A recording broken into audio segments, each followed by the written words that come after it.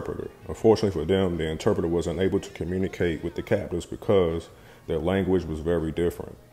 After joining forces, they came up to 2 encampments where its inhabitants lay scattered. Separating into 3 small teams, attacked yelling Portugal and Santiago. The result of the battle was 10 prisoners, with some women and children.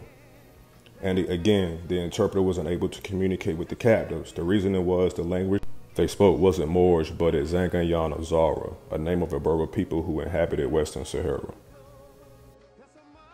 One of the captives was considered a noble based off his social status, who was called a Dahu. Zuera writes that he had seen more and better things and visited other lands where he had learned the Moorish language. He provided the interpreter the answers to whatever questions they asked. Tristeo and Gonzalez placed the interpreter and the Moorish woman on shore with the task of speaking with the others regarding a ransom or about traffic of merchandise. 2 days later came about 150 Moors on foot and 35 on horses and camels, bringing their interpreter and Moorish woman with them. Because of their fear of an attempted ambush, the Portuguese sailed home. While in captivity, Adahu longed to be free. He petitioned his captors to take him back to his land of origin. He declared he would give for himself 5 or 6 black Moors.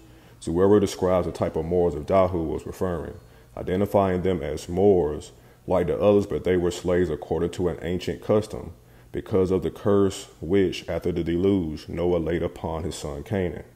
Adahu also promised the natives could provide news of the lands much further south. The Ifant obliged, granting Gonzalez's request to return and make said ransom, but it also gained more intel about the lands of Prester John. Returning to Rio de Oro, Gonzalez was ready to make ransom. Adahu, clothed in Portuguese style, was led on shore. As soon as he was set free, he forgot quickly all about his promises. After waiting for 7 days, they were told by 2 Moors to await the others who would come to make ransom. The parley was headed by Martin Fernandez, the infant's ransomer. Gonzalez received 10 blacks, males, and females from various peoples along the coast.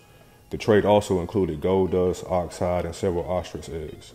Nuno Tristeo set out again in 1443 and returned with 29 captives, with no mention of ransoming them.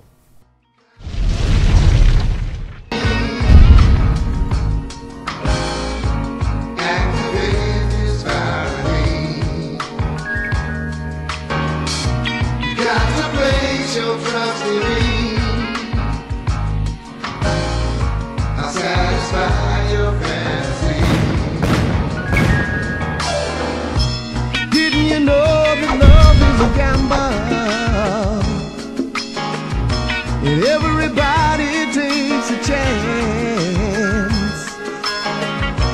Free yourself.